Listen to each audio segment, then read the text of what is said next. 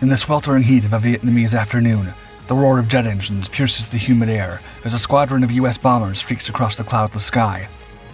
Accompanying them on their daring mission, a lone Grumman TF-9J, the trainer version of the veteran Cougar fighter, assumes the forward air control role, its pilot scanning the verdant landscape below. Down on the jungle floor, Viet Cong guerrillas are hiding amidst the dense foliage. Yet, camouflage-friendly forces are also patrolling the area. If the Cougar incorrectly identifies the target, the consequences will be tragic. Suddenly, sensing movement down below, the eagle-eyed pilot spots an armed unit, silently making its way through the tropical undergrowth. Dipping low over the tree line to get a better look, his suspicions are confirmed. It's the Viet Cong. Eagerly awaiting intelligence, the ground commanders below hear the pilot's voice come crackling over the radio to reveal the enemy's position. They give the order to strike. Moments later, the Cougar approaches, and the jungle shakes with the thunderous roar of a bomb attack. When the Cougar was introduced to provide a tenacious rival for the infamous McCoy-Grievich MiG-15 Russian fighter in the early 1950s, it became the first ever American fighter to use a cutting-edge swept-wing design, and thus represented the beginning of a new generation of military aircraft. With wings that were angled backwards from their roots, instead of jutting out perpendicular to the fuselage, the aircraft was able to fly at higher speeds by streamlining the airflow over the wings and reducing the drag effect that would slow it down.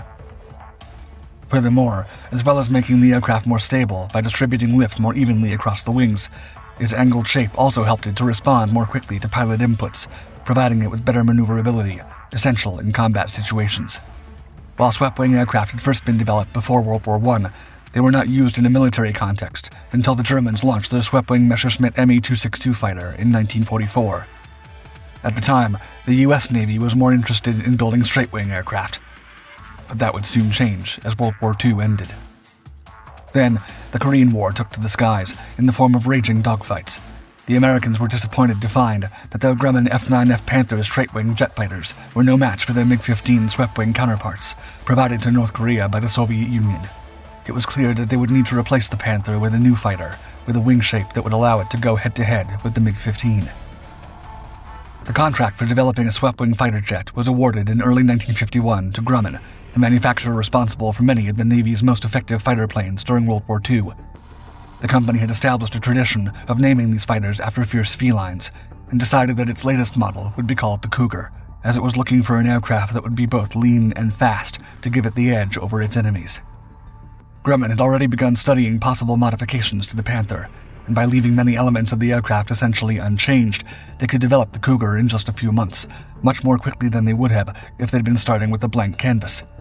The similarities between the two were so numerous that the new fighter received the official name of the F-9F-6, as the Navy considered it a direct continuation of the latest F-9F-5 Panther model. As well as the landing gear and the Pratt & Whitney J42 P6 engine, a licensed version of the Rolls-Royce Nene, the Panther's center fuselage section was left almost the same after the design team concluded that any other possible arrangement would have too great an impact on the new fighter's center of gravity, thus requiring the propulsion and several other aspects of the plane to be redesigned as well.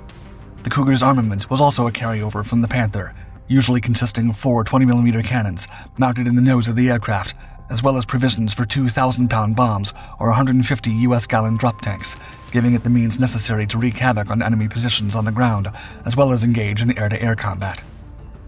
All the same, there were certain other features which would require alteration. To help counterbalance the change in the aircraft's center of gravity brought about by the new type of wings, only a single hardpoint mounting was fitted under each one, and the Panther's 2 120-gallon tip tanks were replaced by internal fuel tanks built into the wings themselves. The slats and flaps on the wings were also revamped in order for them to function better with the new shape, with the modified fuselage flaps doubling up as a second set of air brakes when necessary. As the Korean War intensified, time was of the essence. Not a second could be spared in the global struggle against communism, and by focusing on key innovations while keeping many elements from the Panther intact, Grumman's design for the Cougar was a fast and efficient upgrade from its predecessor. With the first prototype, known as the F-9F-6, ready just 6 months after Grumman had been given the contract, test pilot Fred Rowley took the Cougar out on its maiden flight on September 20th, 1951. During the testing process, the Cougar encountered few significant challenges, and any problems were swiftly addressed or accepted. As the war in Korea continued to rage, the Navy was eager to get the aircraft into action as soon as possible. The Cougar emerged as a significant leap forward, with many pilots lauding its superior handling compared to the Panther, particularly during approach maneuvers. Remarkably, it could break the sound barrier during full-power vertical dives without encountering any unsettling buffeting or adverse flight characteristics. While it maintained subsonic speeds in level flight, it boasted a notable improvement over the aircraft that had come before it, with the critical Mach number increasing from 0.79 to 0.86 at sea level, and up to 0.895 at 35,000 feet or 10,000 meters, delivering considerably enhanced performance. On the other hand, there were some concerns about the fighter's role in pitch control, leading to some further modifications, such as the addition of wing fences and a powered flying tail. Once the aircraft was deemed ready, initial production began on the first version of the Cougar, the first batch assigned to a fleet squadron in late 1952. The first Cougar squadron to actually deploy was VF-42, assigned to the recently recommissioned USS Yorktown in August 1953. Though the Korean War was over, the Cold War was only just beginning, and the Cougar was poised to come to democracy's defense at any given moment. American scientists worked hard to improve the Cougar throughout the 1950s.